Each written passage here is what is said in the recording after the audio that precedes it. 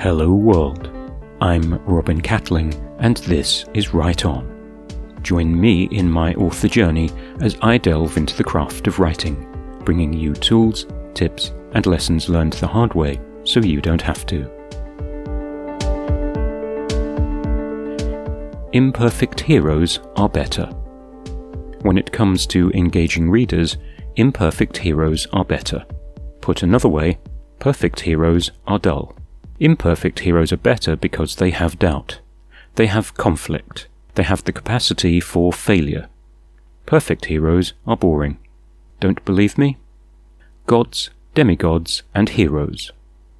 James Bond, as written, has few flaws. Even his vices, the drinking, smoking, casual sex and casual violence, are elevated to virtues. He never doubts the mission, never regrets a kill, or toying with the affections of the women he beds and leaves. Sherlock Holmes is the insular, isolated tower of strength. An intellect of demigod proportions, he remains detached from humanity. He turns to opium only out of boredom, and turns away from it as soon as an interesting case comes in. Superman, in the original comics, is a paragon of virtue, forever espousing the mantra of truth, justice, and the American way. No moral qualms, no grey areas. He's so overloaded with powers, only the most ludicrous threats and villains can possibly stop him. Who knew the universe had so much kryptonite to throw at him? How do you make Superman interesting? In the 1978 Superman movie, he easily captures Lex Luthor, but faces a dilemma. Keep a promise to save Miss Tessmacher's mother first, or go rescue Lois Lane. It's the only real test the cloyingly smug Superman has to face. And that's nothing against Christopher Reeve's fantastic performance. But it's a plot device so good, Christopher Nolan used it for The Dark Knight. Perfectly flat.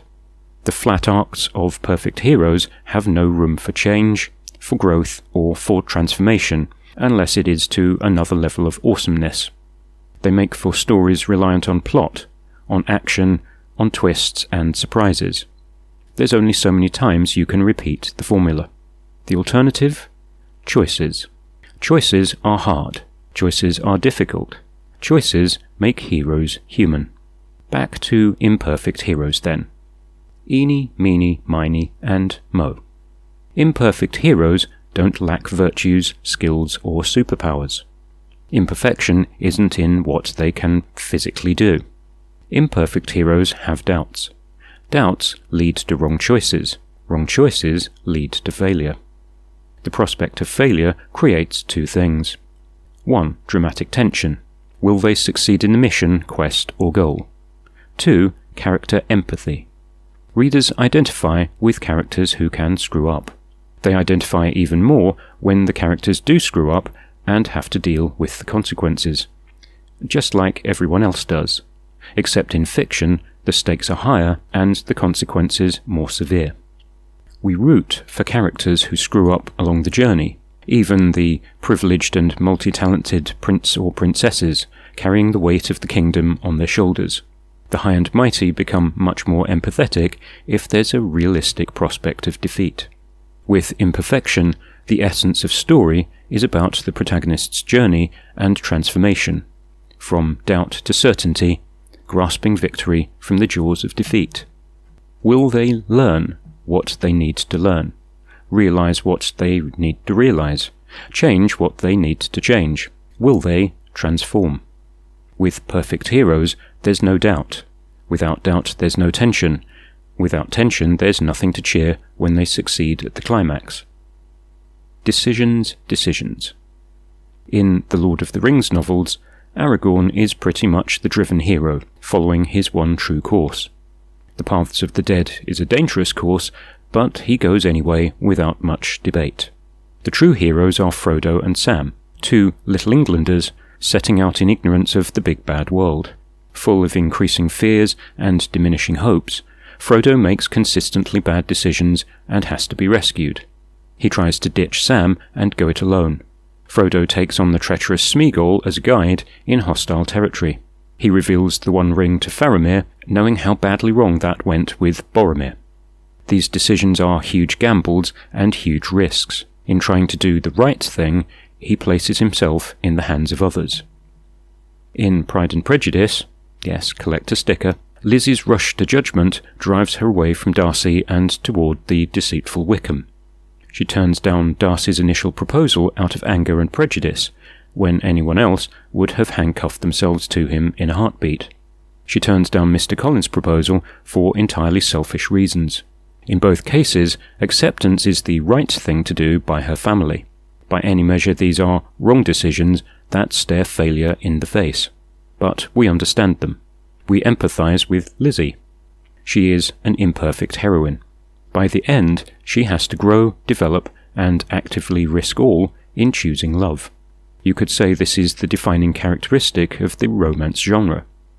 But it is the backbone of all imperfect heroes and heroines. They have to go through the inner struggle of transformation in order to accept the risk behind the big decision. Will the character reach this point, change, and decide in time for their key decision? The willing suspense in genre fiction. The author has to convince us to join in the willing suspense of genre expectations. The majority of romance, action, and crime fiction has to meet certain genre expectations, such as the happy ever after, the climactic win, and justice served. The reader expects certain outcomes. What the author has to do is create enough doubt and uncertainty that the reader keeps turning the pages to find out what happens next. There has to be a credible possibility that the characters will somehow screw up and lose. That means ceding bad decisions, wrong choices, and outright mistakes to the last possible moment before the big decision. There have to be multiple failures, and not just those caused by circumstance or antagonists. There have to be screw-ups resulting from the character's own flaws and misbeliefs. Everything else is external opposition, circumstance, or bad luck. That's just stuff happening, not where story lives. In the crime genre, the classic mistake is the experienced detective letting emotion overtake rationality, putting their life or career in jeopardy. They become emotionally involved with the suspect, or go charging in to confront the antagonist, when better judgment should hold them back. Perhaps it's the other way round, and the coldly rational response overrides the emotional connection. You'll see similar flaws across all genres. Perhaps arrogance or overconfidence ruins a situation demanding humility, or the typical underdog lacks the confidence to stand up and take action when demanded. Balancing act. There's a delicate balance to find between the irritating idiot and the perfect Mary Sue protagonist. The serial failures of one can be just as annoying and unsympathetic as the unbroken successes of the other. Amidst the failures, your protagonist has to demonstrate the capacity for learning and transformation along the way. They can't fail everything like a no-hoper and pull off a miracle at the end. The reader will abandon them long before the finale. This is the challenge, making characters who are perfectly imperfect, who make mistakes and keep us rooting for them to the end.